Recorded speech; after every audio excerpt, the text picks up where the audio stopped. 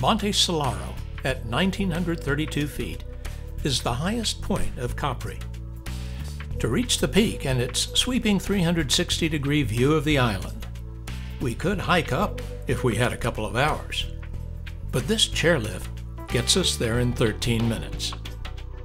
The town of Capri is spread out before us, dominated by the Church of Santa Sofia.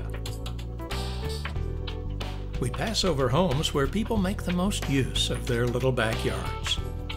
They grow things where they can. And they even grow their own wine. After dismounting at the top, we make our way to an observation deck where we can grab snacks and maybe a cappuccino. We start to take in the view.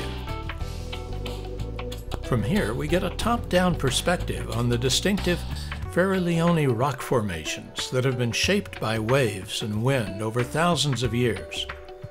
Across the bay, we can see Mount Vesuvius. And if we look carefully, we can make out the crater formed by a notorious volcano on this famous mountain. On the return chairlift ride down the mountain, my attention turned to people, not just the scenery,